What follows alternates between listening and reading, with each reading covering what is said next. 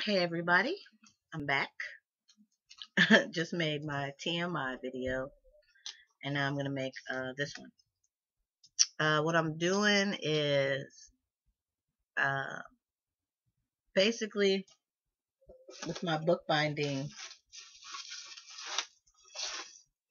I don't know what I do with it. With my bookbinding, I've come up with a bunch of ideas for what I want to do for covers and things like that.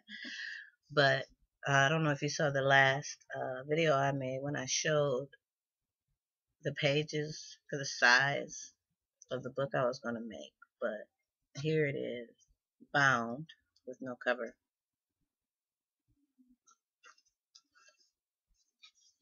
Sturdy.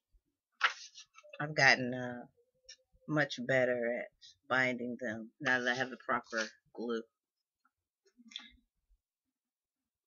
So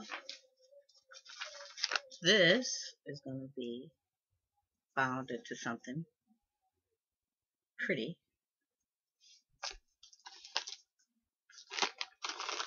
But all weekend long, I've been shredding magazines up, cutting out different words and faces and different things from the magazines, and I'm going to make them into my covers. Um, I had stuff I was going to show you guys. Oh, these are ready to go to be sewn. I don't know if you can see the difference in color, but this is a nice ivory colored paper that I got. This is white. This is white. This is ivory. It's more of a older look to it. When I make my travel book of shadows that I'm going to put in the shop, more than likely they'll have that ivory colored paper. Um, oh, geez. Okay, wait. in this um, in this bag is all the materials that I've been gathering for my covers as well. I have this nice black lace, and that's going to be incorporated into a cover. I have this nice white and gold lace, also going to be incorporated onto covers. I have this nice white uh, silky satiny material that I'm going to use. I have this ribbon. It's a rainbow colored ribbon, which I think is beautiful. I have a good idea for a gay pride cover I want to do. I'm going to use this ribbon as bookmark. Probably half of it. Probably make 2 bookmarks out of it.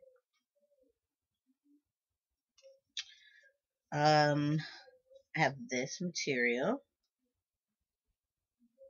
It's from an old blouse that I no longer wear. I don't know if you guys are getting the color. This is like a gold and uh, I guess gold and kind of a creamy color underneath. That's pretty.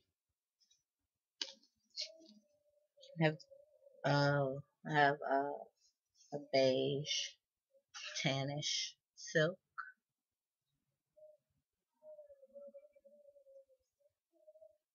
I have this print. More than likely, I'll make something patriotic out of this. Let's see. That may be all for my materials, like cloth materials. Anyway, let me see. I have one more thing in here. I bought a 3-yard strip of black ribbon for bookmarks. This is only a quarter at the Goodwill. I love Goodwill. 25 cents. 25 cents. Is that all? Maybe all. My box cutter came, so my edges can be straighter. And I also found this really cool metallic gold thread. I don't know what I'm going to use this on. I don't know how to embroider.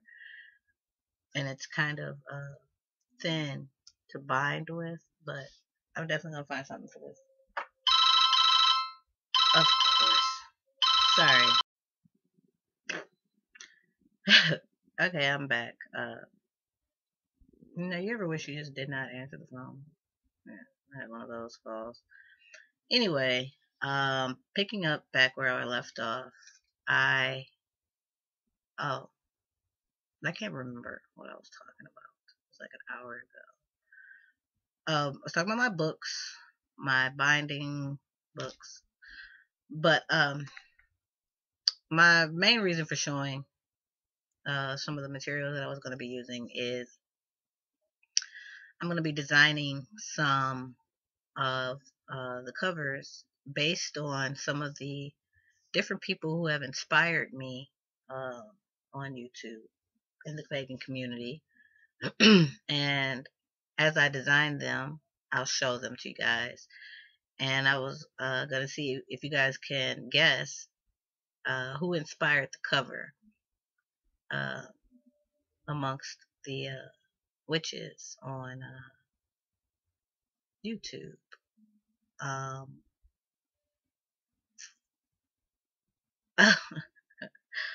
I'm sorry.